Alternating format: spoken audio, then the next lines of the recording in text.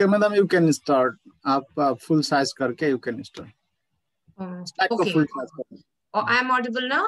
Yeah, yes, ma'am. Okay. Slide को running mode full size. Okay.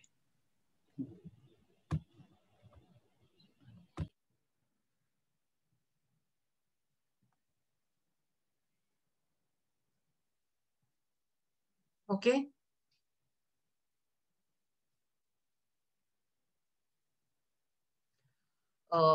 Good evening, everyone.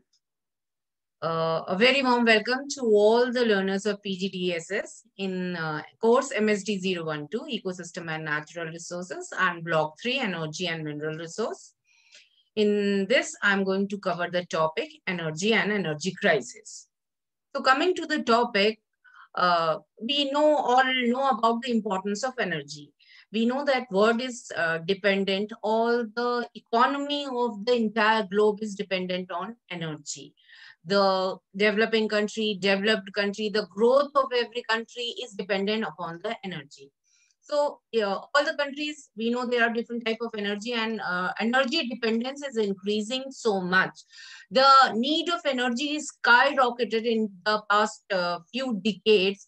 The reason being, there are a number of reasons, as we know that there is quest of development, there is increasing population, the increasing pressure on, or we can say the overconsumption, all transportation, electrical system, development, so many things are there. So all this is putting a tremendous pressure on energy system. So it ultimately, it has led to the pressure on our precious resources, fossil fuel resources.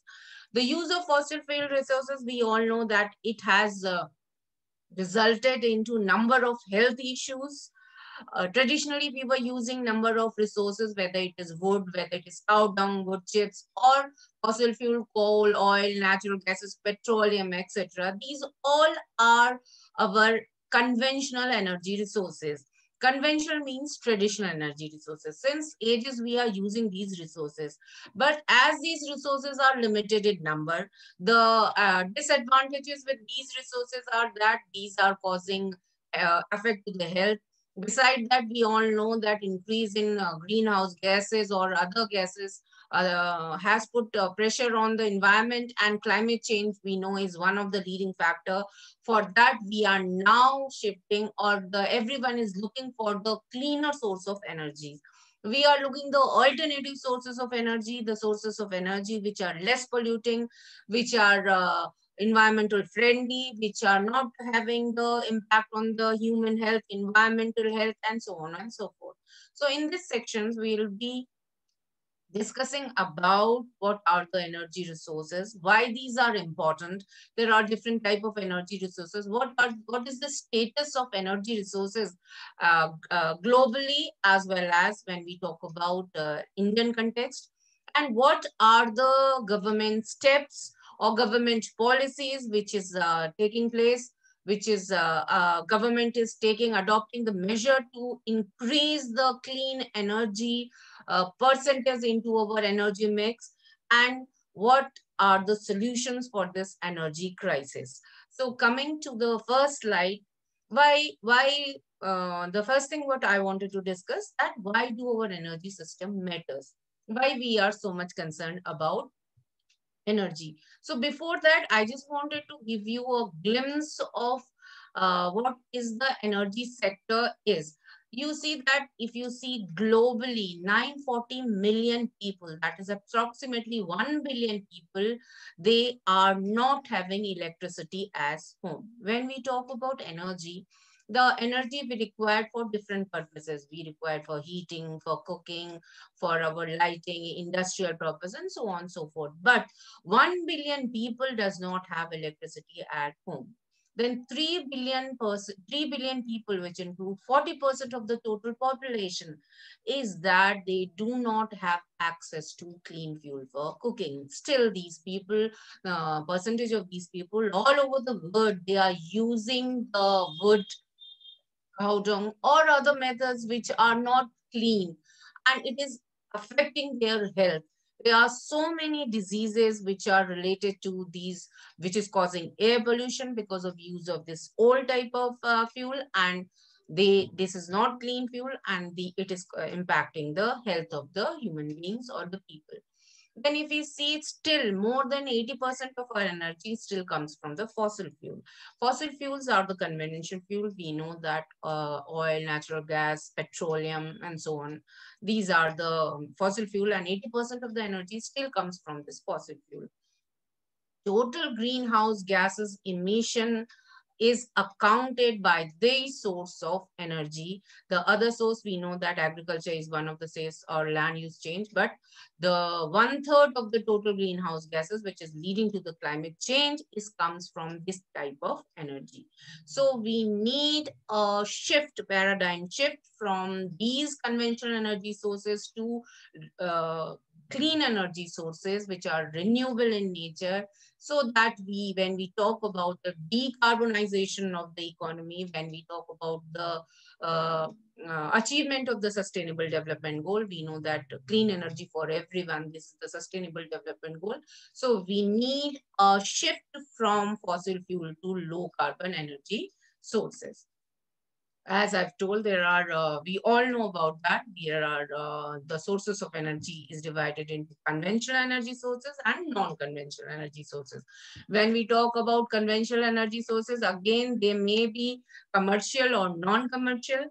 The commercial sources basically are coal, petroleum, and electricity, and non-commercial energy sources are firewood, dry dung, which we use at our home for our cooking, heating, and other purposes. There are different methods of classification of energy sources. This is one of the convenient method I have given. Then non-conventional energy sources are those sources which are can be used, which are also renewable, which are also called alternative source of energy, which are basically clean sources of energy, and these are the sources which are renewable.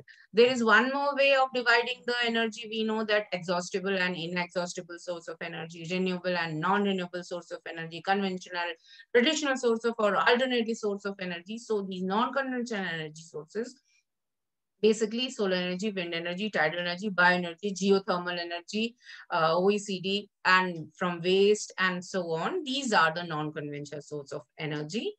Then there is one more type of source of energy. Sometimes it is divided at renewable energy, non-renewable energy, and nuclear energy. So there are many ways of dividing energy, but these are the basically source of energy.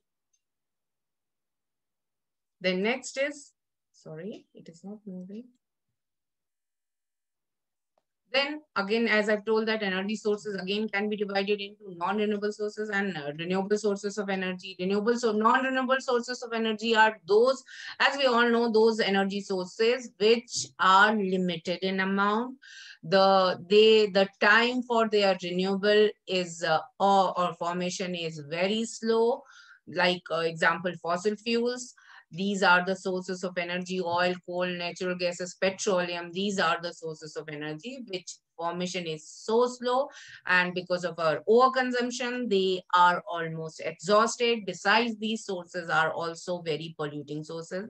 The nuclear sources, we know that nuclear energy is a very important source of energy. There are many countries which are dependent on this type of sources, source of energy, fission energy, and this is also one of the clean energy. But as this is non-renewable, because we are having very limited amount of radioactive material or the raw material which is required for the generation of nuclear energy. Then renewable energy, solar, wind, hydroelectric, biofuel, geothermal, hydrogen gas, etc. In the slide, just it is a World Energy 2020. This data shows that if you see the global primary energy consumption by source, the 84.3 of the global energy comes from fossil fuel, and this is 2020 data. So you can say that in 2000, if you see, it was 86.1, but still there is very little amount of reduction as far as fossil fuel energy consumption is concerned. And out of this 84.3%, oil is responsible for 33.1, Coal is 27% and natural gas 24.3%. Remaining 11.4% comes from renewable, and 15.7%, if you see, that is low carbon sources, which we say that these are the sources which can be a future source of energy, and as far as climate change is concerned, as far as health is concerned, air pollution is concerned. Beside this, like nuclear power is 4.3, hydropower is 6.4, wind is 2.2, solar energy is 1.1, biofuel 0.7%, other renewable is 0.9%. This other renewable, if you see, these include geothermal, biomass, wave, tidal. These are the other renewable source of energy. So still, 84.3% of global energy comes from fossil fuel, which are non-renewable sources of energy. Whenever we talk about energy crisis, many things come into our mind. When we talk about energy crisis, it's basically either oil crisis, either it is petrol crisis, diesel crisis. Whenever these sources are less, these are not available, then we talk about the prices. But because most of the energy which we use for our industries, which we use for our fertilizer plants or other industry, these comes from these fossil fuels, so source of energy. If you see this energy, again, it is 2020 data. If you see all over the world, total energy, if you see 67% share of the BRICS countries, there is increase in energy consumption since 2000. USA, if you see crude oil, there is 11%. There is rise in crude oil production in USA. If you see in Latin America, continuously for the 5th year in the row, where there is reduced production and sanction in Venezuela, that is oil products minus 2.7%. Natural gas is, you see, dynamic demand in USA and EU is 3+1. Coal, if you see in European countries, European Union, minus 1.8% coal, the production, 18% use of coal has been reduced. Electricity, if you see, 78% contribution of BRICS of the global increase in power consumption between 2000 to 2019. So what I wanted to say is that in every country, the use of energy source or the kind of energy they are using is different. For example, there are many countries, if you see Sweden, Netherlands, Finland, France, they are using different portion of the energy in their energy mix. This is this chart, which has taken from the World Energy Resources 2016. It shows comparative primary energy consumption over the past 15 years. If you see from 2005, 2010 to 2015, different type of energy sources which has been used by different countries, whether it is oil, gas, hydropower, solar, coal, nuclear, wind, or other renewable, which is still a very less percent whenever we talk about the renewable energy.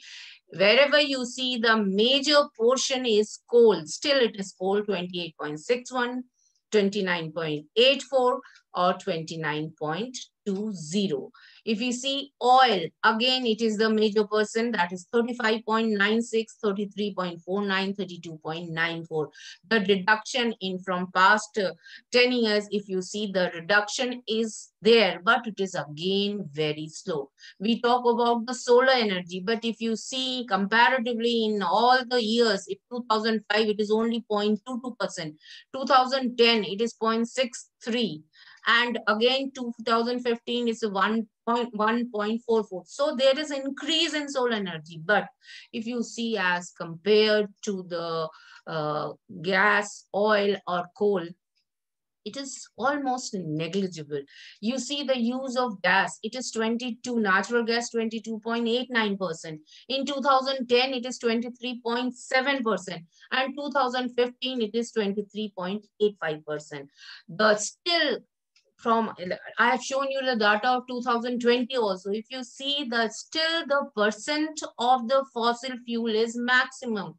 As I've told, according to the World Report 2020, the fossil fuel uses 84%.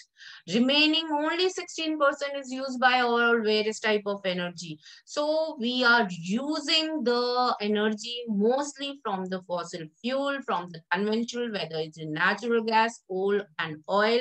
And this is leading to a situation which we call energy crisis, because most of our industry, most of our economy is dependent on this type of source of energy. That's why the crisis is. So what is the need of the hour is to shift toward the clean energy, to shift towards the renewable energy, the energy which is renewed, which can be used, which is not in a limited amount. And if we are using it, it will not finish. So this is the status of the primary energy consumption over past 15 years. Then if you see, this is energy transition, global and national perspective. If you see, this is taken from a statistical review of world energy. If you see that again, the percentage, all these graphs, but they show that if you see percentage coal, crude oil and natural gas, they contribute maximum, and very little amount is contributed by hydropower, nuclear, wind, solar and other renewable sources. This is showed the India's energy mix. This is ministry taken from Ministry of New and Renewable Energy 2013. I'll be giving you data of recent 2020 also, but if you see in 2013, if you see share of different renewable in the renewable energy mix in the Indian electricity grid, you will find that 70%, if you see, this was in 2013, it is renewable energy mix. It was taken from wind power, 14.3 small hydropower, 8.4% is bagasse cogeneration, 4.9% biomass, and 0.3 to 2.1% it is taken from solar photovoltaic cell. So if you see, this is only renewable energy which I have given. Non-renewable is again, India is also dependent on non-renewable. So in this also, if you see that solar energy in 2013 was almost very less, 0.3 to 2.1.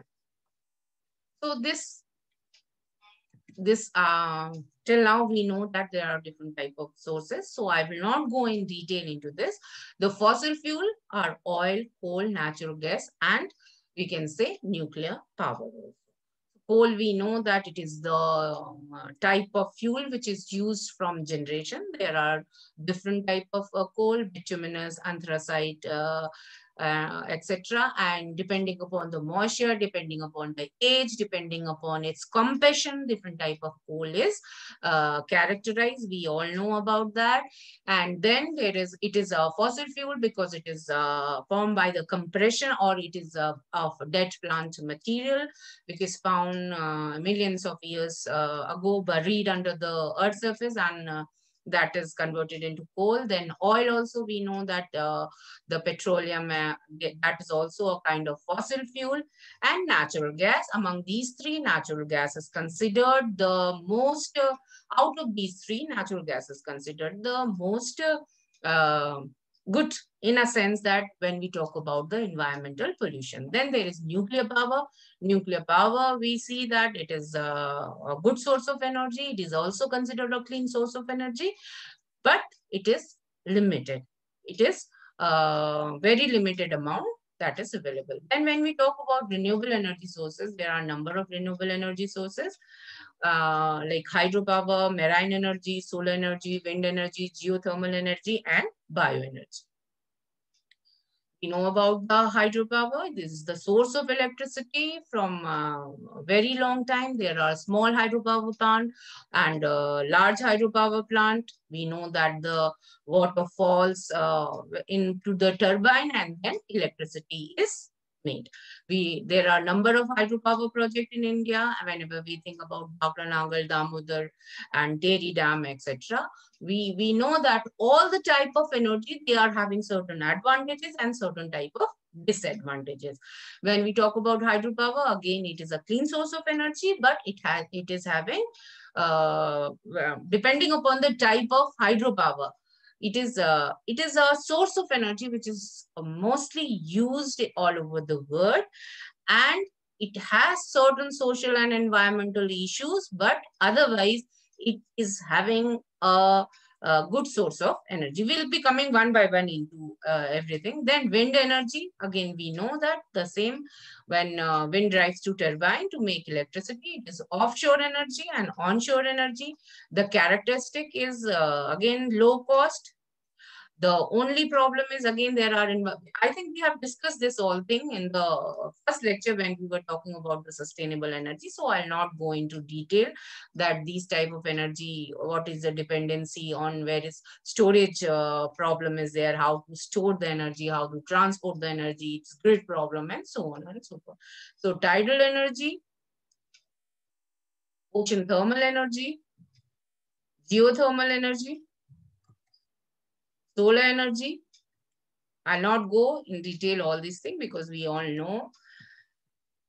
Then coming to the type of energy, bioenergy. Bioenergy, we know it derived from non-fossil fuel material and biological in nature. We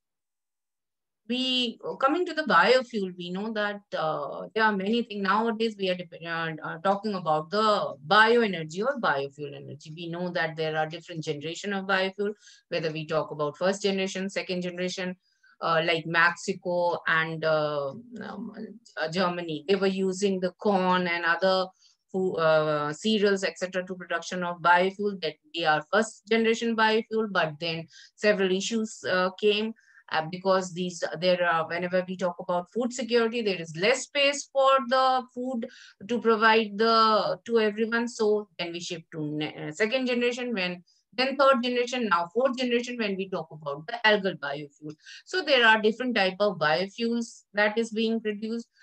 Now we are shifting to bioenergy, where the bioenergy we are talking, or biofuel from the waste to energy we are talking. There are agriculture waste, there are industrial waste, number of ways that can be converted into energy. There are different type of technological process when we considered about how to convert the energy from different type of waste or different type of agriculture waste, that is incineration, pyrolysis, then WT, so on and so forth. So these are the process for production of biofuel. Now, when we talk about bioenergy or biogas, we usually use for electricity. It is relatively cheap, good environmental impact, and there is good for grid off. So number of biocrops are used for electricity. Biogasoline and biodiesel. There are different type of conventional and advanced biofuel. Aviation fuel, like I would like to just again stress to it that India also one of the, if you see 2020 report, IEA 2020 report, India is going to be a leading country as far as this clean energy is concerned. Recently, if you see last year, India has launched a first flight that is based on biodiesel jet Prof. It is from Dehradun to Delhi. And again, there are number of biofuel plant. India is working on the biofuel and bioenergy. Also, this bioenergy, if you see, these are the different type of crops which are used for biofuel production all over the world. Maize, sugarcane, soybean, rapeseed, palm oil, etc. And we know that Brazil, USA and Canada, European Union, these are the leading countries when the biodiesel or biofuel is concerned.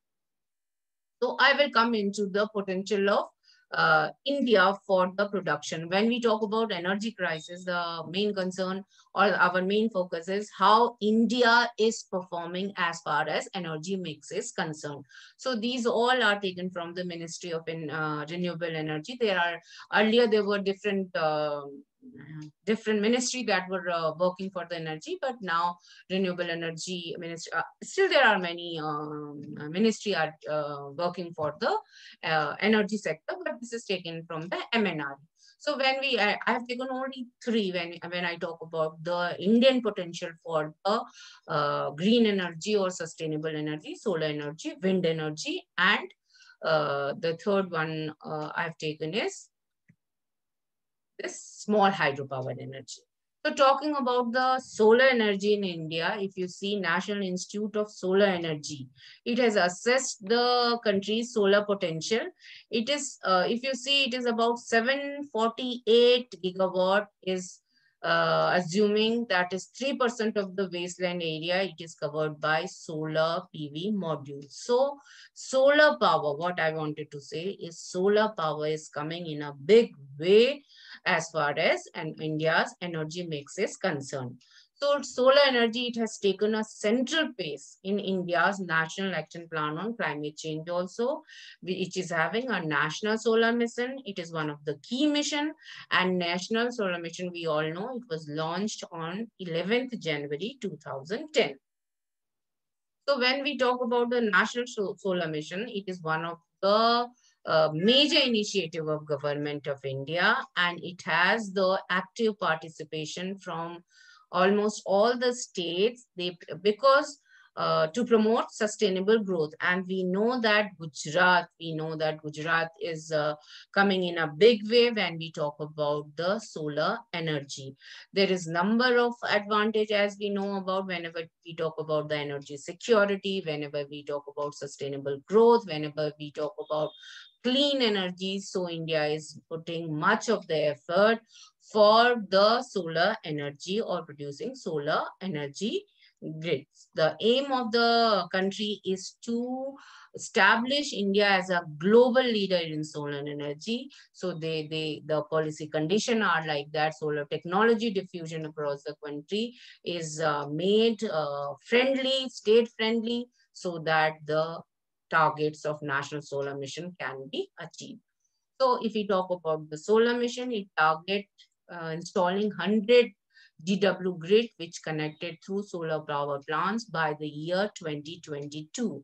So again, if we talk about the nationally determined contributions, INDCs, India's INDCs, they target to achieve about 40% cumulative electric power installed capacity from non-fossil fuel based energy resources to reduce the energy intensity of its GDP by 32 to 35% from 2005 level by 2030.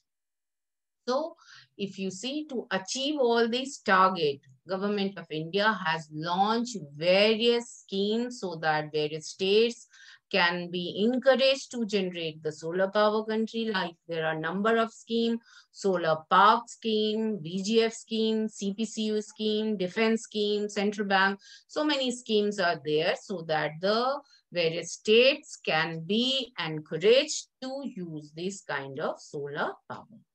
Then potential of wind energy in India. We know that wind is an intermittent type of energy. It depends upon the site. Not all the area, like solar energy also, but wind energy more specific.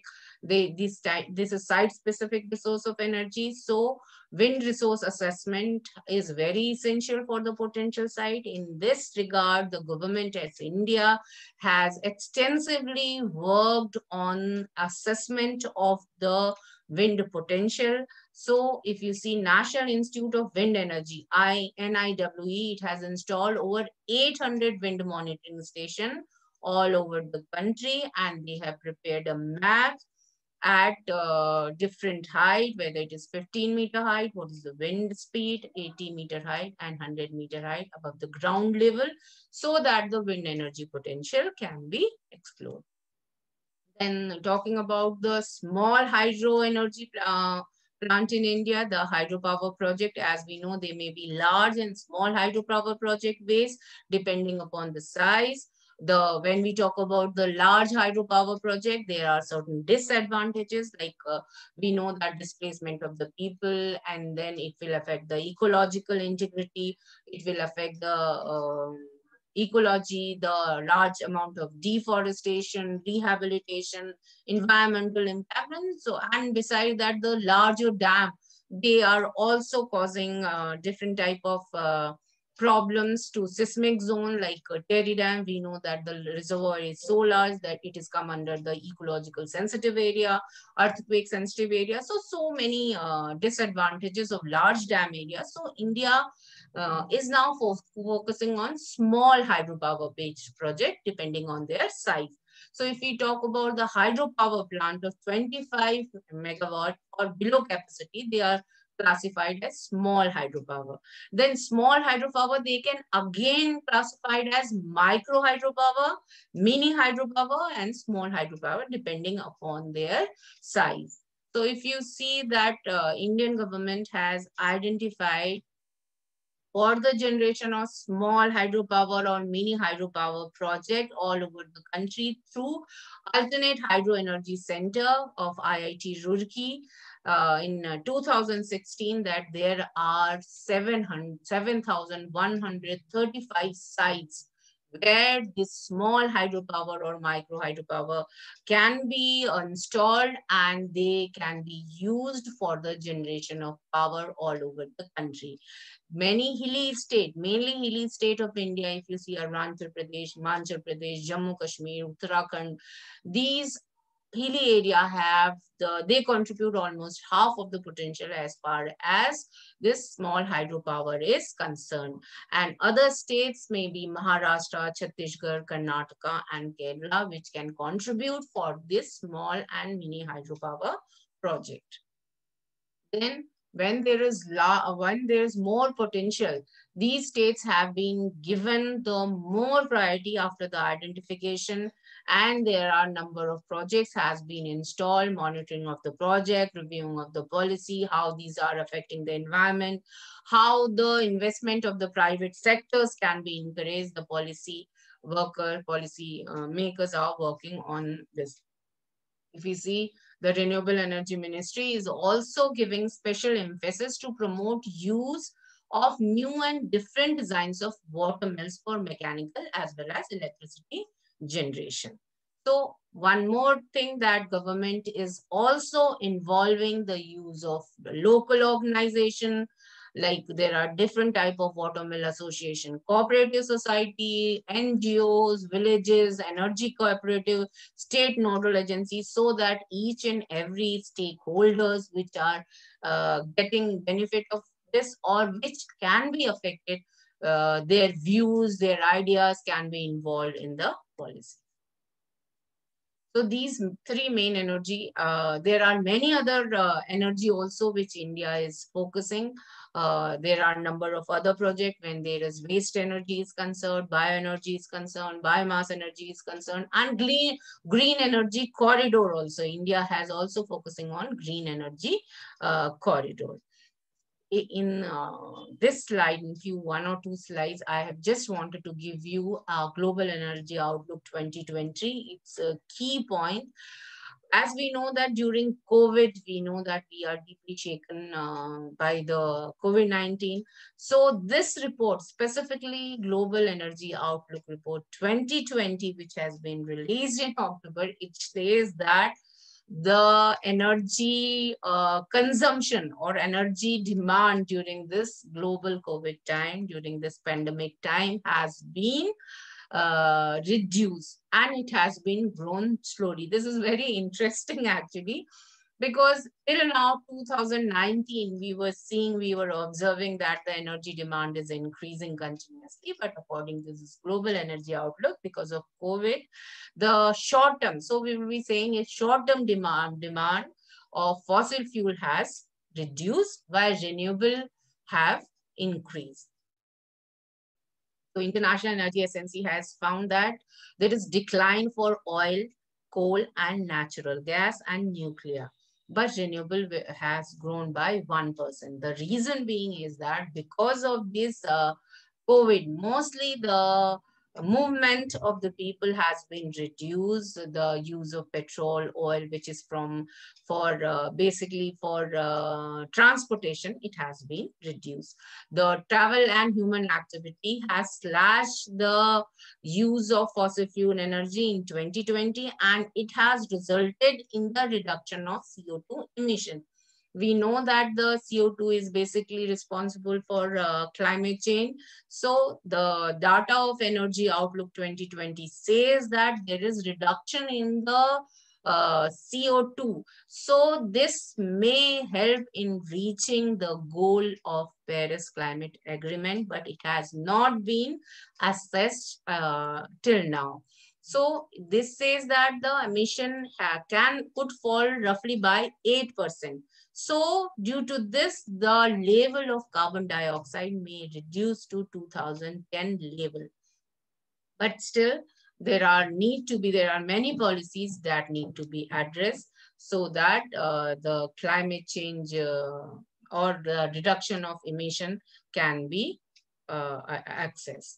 So the Paris Target Agreement is, we know that the Paris Agreement, it talks about the reduction of carbon dioxide level, but this Global Energy Report, it says that there is energy related CO2 emission through transportation has been reduced.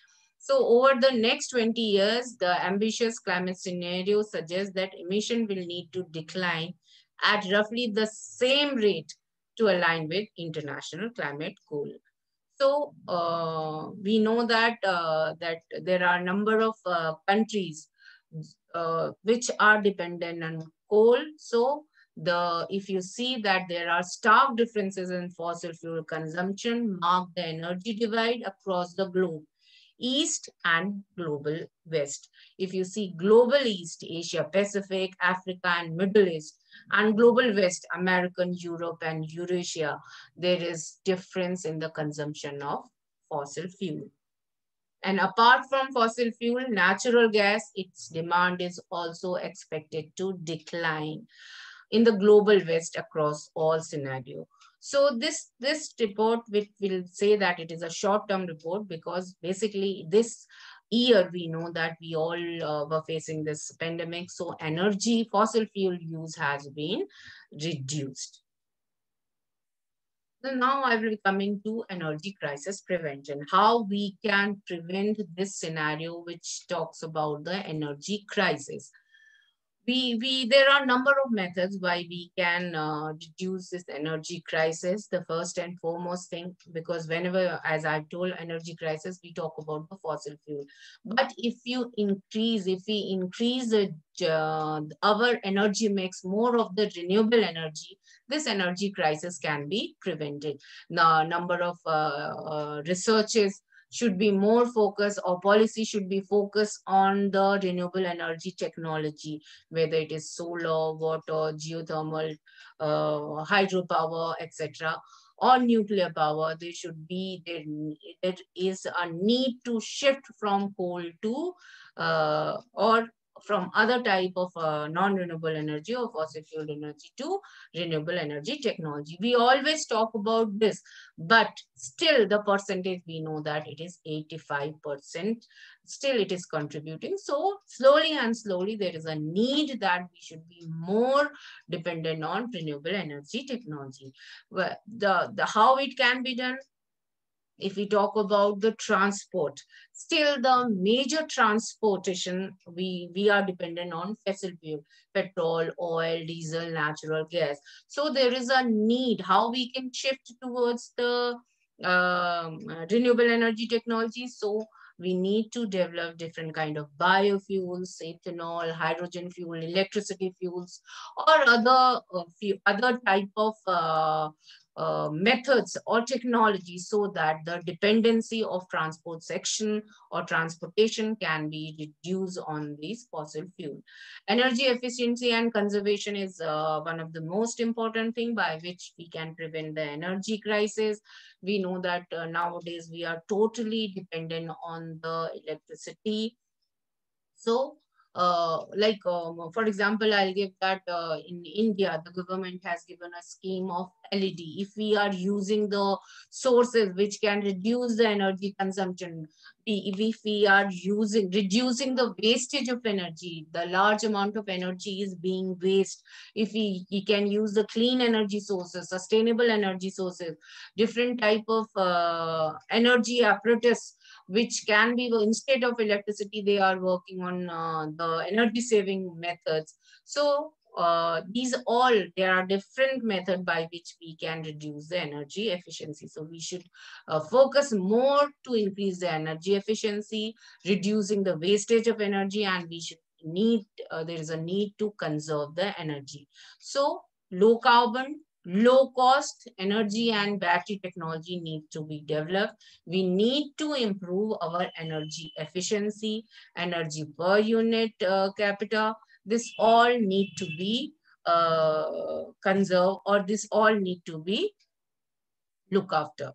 So what in nutshell I wanted to say is that we all know that global energy consumption need, uh, if you see past century, it is driven by the expanding population and our quest for prosperity, higher living standard, higher population. So, all because of this, the demand of the energy, whether it is the coal, whether it is oil, whether it is natural gas, it is increasing tremendously on renewable also.